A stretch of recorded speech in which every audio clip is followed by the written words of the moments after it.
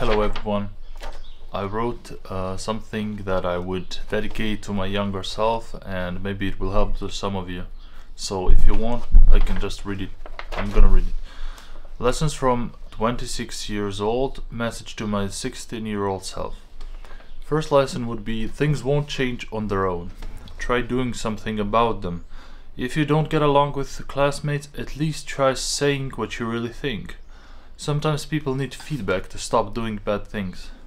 Find someone you can trust. You want someone who will listen to you non-judgmentally until you stop feeling like shit and you can start doing things. Girls do better this way because they let their emotions go out, you know. And there was a little bit extra that I wrote here was, if nothing works, don't be too scared to switch schools or classes. If nothing is working, you say, never mind. Okay, lesson number 2 would be, boredom and necessity can be your starting point to doing something. I mean, not can, but I would say should, but I don't like using the word should. These two are good. Like, for example, fear is not good, because once you're out of fear, once you're not afraid anymore, then you're kind of screwed. Lesson number 3. Gaming helped put my mind at ease, but at 26 I feel like a bear who slept through 10 years. 10-year-long winter. Having no savings sucks, especially when your best friend has a degree and $30,000.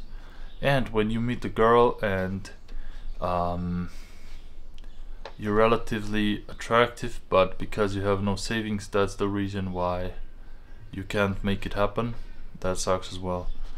And then lesson number 4 would be, in addition to point number 1, you heal by processing your emotions, and after that more hope for life will come.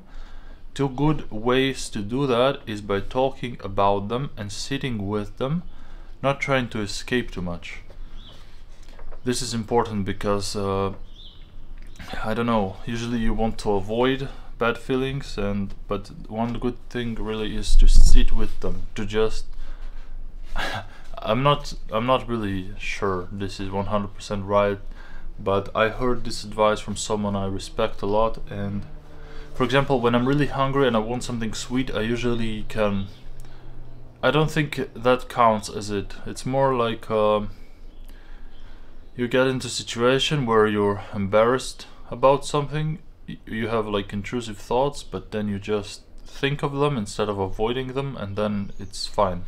And for example, you say something to your close one, for example, I have doubts about this and this, and then it's weird.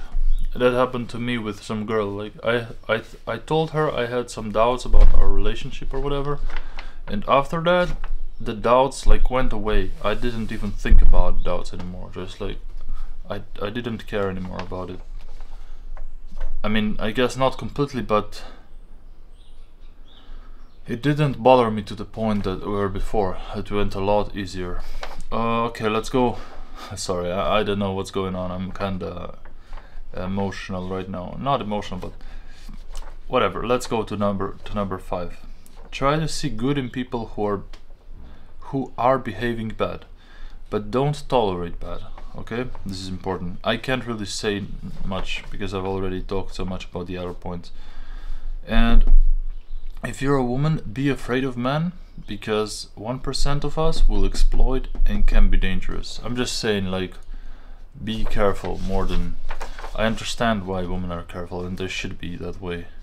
There was one time when I went on a date and I just like we went somewhere where there wasn't a lot of people, and I tried like holding her hand and she was kind of scared. Like, I understand that. I was thinking back then, like, why what I'm not trying to do anything like crazy, but I understand that it's a bit scary, you know, if you're not strong enough to like fight back and whatever. Okay, let's go. Last point now. Point number 6 for dating. Value is everything. Confidence comes from knowing you have something valuable to offer. Good book for me was, I realized a lot of this stuff by reading.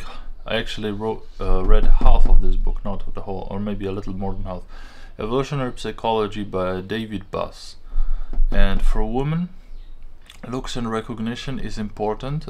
That explains why so many women have Instagram accounts where they show off their bodies, you know. I believe that, that's not all that's in the book. That's part of my opinion. And for men, money, looks, money, looks, and being brave, okay?